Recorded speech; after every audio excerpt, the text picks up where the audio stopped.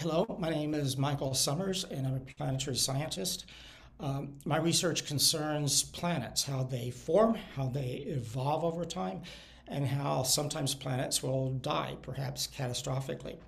The focus of my research is on planetary atmospheres, that is, the gaseous envelope around a planet, and that's held in place by gravity. One of the areas that I focus on now is called planetary habitability. What makes a planet habitable? Astronomers have discovered over 5,000 planets around other stars. We call these exoplanets.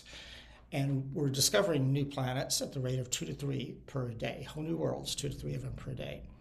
And our extrapolation suggests that every star in the sky, every star in the galaxy has somewhere between 5 and 10 of these planets in orbit about it. Some of them are Earth-like.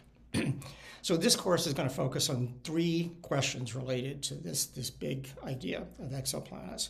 First, what are the possibilities of life originated on these different unique planets? Second, how would life evolve there given their uniquenesses?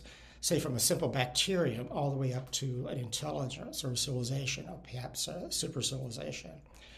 And then third, and perhaps most importantly, what is the best way to go about searching for life on other planets, distant worlds? How do you detect life elsewhere? It's not as easy as you might think. So in this course, I'm going to give you an introduction to this new science of astrobiology. I'm going to give you a few of the tools and the background that you need to follow along as astronomers are deciphering this story of life in the universe. Thank you.